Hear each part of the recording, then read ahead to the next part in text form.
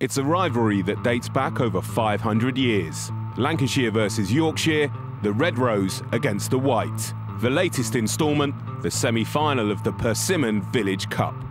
In the white corner, CC, defending champions from North Yorkshire, and in the red, Woodhouses from Failsworth near Manchester, the club where a certain Michael Atherton started his career. At stake, bragging rights and a place in the final at Lord's. Come on guys, Lancashire's where it's at. Hang on a minute, Yorkshire's the home of cricket in this country. May I remind you that Mike Atherton came from Lancashire. In fact, he came from this club. Hang on a second, what about all our England captains? Close. Illingworth. Boycott, Vaughan. All right, but we all know we really won the Ashes in 2005. Freddie, and we've got the home advantage come Sunday. Are you finished yet? Defending champions. It's a massive game. It's a game that we're really looking forward to. Obviously, we're reigning champions and we're desperate to get back to the home of cricket again. Just playing at Lord's is a really, really special occasion. It's such a buzz. You know, when I led my side out the long room, you can't beat that. It's a childhood dream and it's what you aspire to do as a club cricketer. It was a marvellous occasion, absolutely. Nobody will ever forget it. We pulled into the village and it was just amazing. Everybody was out in the street just celebrating and the bar was open and it was just phenomenal. Phenomenal reaction. It's the second time we've been in the semi-final and hopefully this time we can win it and get through to Lord's. 3 years ago, 2008, I was lucky enough to play in that particular game.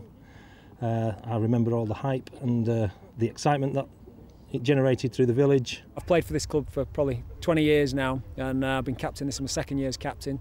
Very young side, so it'd be fantastic to lead the side out at Lord's. They may only be a stone's throw from Manchester, but Woodhouses are certainly proud of the club's rural roots. It's just over 100 years old and it's always been at this ground. Of course, it's been developed and extended. This whole area used to be covered with pigs, actually. All these buildings were covered with pigs, so the noise that the pigs used to generate years gone by were amazing. It was a home advantage, to say the least. We've had lots of famous and important people play for the club. Farouk Engineer played for us when he finished with Lancashire, played here for 2 years. Didn't want to keep wicket, wanted to bowl his leg spin, but didn't go very far with that one. Chris Martin, who's playing for New Zealand at the moment, played with us. And of course Michael Atherton, who is my son and played his early cricket here. The opposition side, think it's amazing that a guy who's scored many thousand test runs and capped in England has started at a small club on the outskirts of Manchester. And CC, on the edge of the Yorkshire moors, couldn't be a better fit for a competition celebrating everything that's great about village cricket. The club's been going approximately just over 100 years. My father was a treasurer of the club for 30 years and I've been associated with the club since 1945. My son now helps with the ground and runs the second team. And my grandsons just started playing and getting runs for the third team. We set off with a mission to try and make it a family-oriented club. We realised that we needed to keep the flow of players coming through, and so we've strived to do it, and it's fantastic that we've got so many families involved now. We have a thriving junior section and we tend to have a real strong family feel and a clear progression through from junior to senior. 3 Saturday teams, 4 junior teams, so we've got a real kind of strong emphasis there and a growing female section as well. Make no mistake, this is a huge game for both sides. Woodhouses have home advantage, but CC have been there before and are on a 14-match winning streak. Only one can go to Lord's. It's Woodhouses against CC and, the winner goes to Lord's and, yeah, it is a mini Roses battle, I guess. My son plays for Yorkshire over 50s and he says whenever they play Lancashire there's always that bit of extra needle. Opportunity to play at Lord's would be fantastic for a small sort of village club like Woodhouses. I know they're a strong team. I know they know how to win, and they've been to Lord's a number of times, but we've breezed through our last 2 games. I would suggest that they're probably slight favourites. They've got some, despite the fact we won the competition, they've got players who played a real strong standard of cricket, so we're expecting a really tough game on Sunday. Obviously Sunday's going to be a tough game, but yeah, we're fit, we're ready, bring it on. The big day soon arrived, and for CC it meant an early start as they boarded the coaches and left Yorkshire behind. But on the other side of the Pennines, a traditional Lancashire welcome awaited, and their opponents were forewarned and forearmed. Yeah, it's going to brighten up after lunch. We'll be right. Win the toss, stick him in, roll them out, knock them off. And by the time the Yorkshiremen arrived, the weather had started to clear and both teams were eager to get down to business. There's a reason why we're 14 games unbeaten, and if we can play exactly how we've been doing and keeping a cool head under pressure, then I'm confident we can do it. There's a reason why we're reigning champions. We were desperate to go there again. And so CC lined up to face Woodhouses for a place in the final. With the weather still threatening, the all-important toss was won by the visitors, but the Lancashire captain was confident in his home advantage. They're going to find it difficult to chase on here when we bowl well second half. So let's bat well, get ourselves off to a fly with me and Doyle, the usual order from yesterday, and let's go out there and win it and let's enjoy it.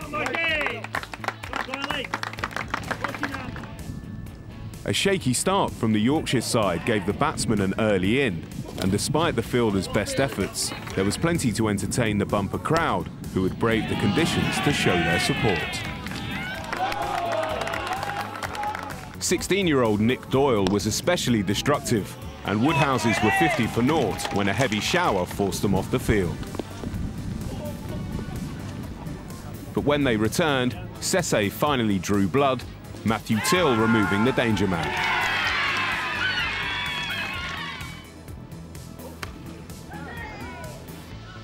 They thought they had a second soon afterwards, as the informed Josh Tolley holed out, but it was a no ball. And after that, he rode his luck and piled on the runs.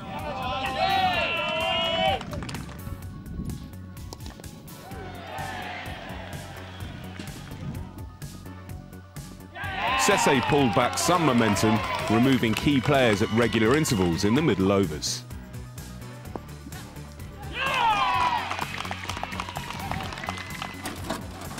But Tolley kept the scoreboard ticking over, posting a crucial 79. And 48-year-old Doug Sloan chipped in with some big shots to help his team to a total of 214 for 7 from their 40 overs. Would have liked probably a few more, maybe 220, 230, but with our bowling attack, I reckon we can defend that quite comfortably. As much as this was a huge day for Woodhouses on the field, with nearly 300 spectators in the ground, it was a major boost for the club as a whole. It's just great for the community, community spirit.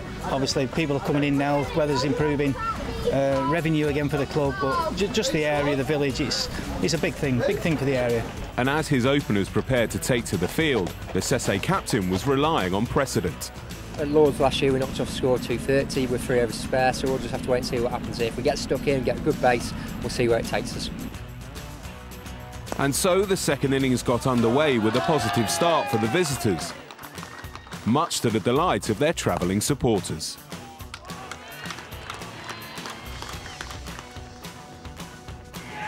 But it wasn't long before Woodhouses got the breakthrough, and after that there was no stopping them. Their first innings star, Josh Tolley, was in the action again with some sharp catches, and the bowlers were too good for CC's batsmen, who faltered to 81 for 5.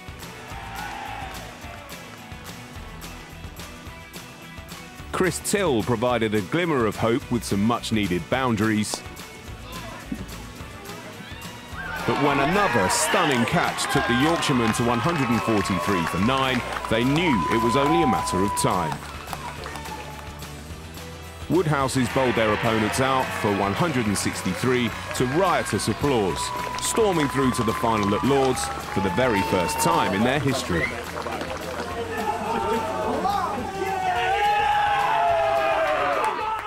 Unbelievable, you know, a village with less than 1,000 people in it. I think sort of 7 or 8 at least of the guys who are in the team are from the village, from the area. So absolutely fantastic. It hasn't really sunk in, really. We didn't quite play to our full potential today. We've gone 15 games unbeaten in this competition. You're going to have to lose, it's cup cricket, you're going to lose somewhere along the line, you've got to take the rough with the smooth, and in some ways you learn more from your losses, and hopefully we'll come back strong in 2012. Very excited. Amazing. Very excited. 4th September, penciled, well, penned in now, wasn't even penciled in. As far as I'm concerned, it's probably my last chance. He's got many years ahead of him, but I'll take that. I'm absolutely over the moon, very giddy.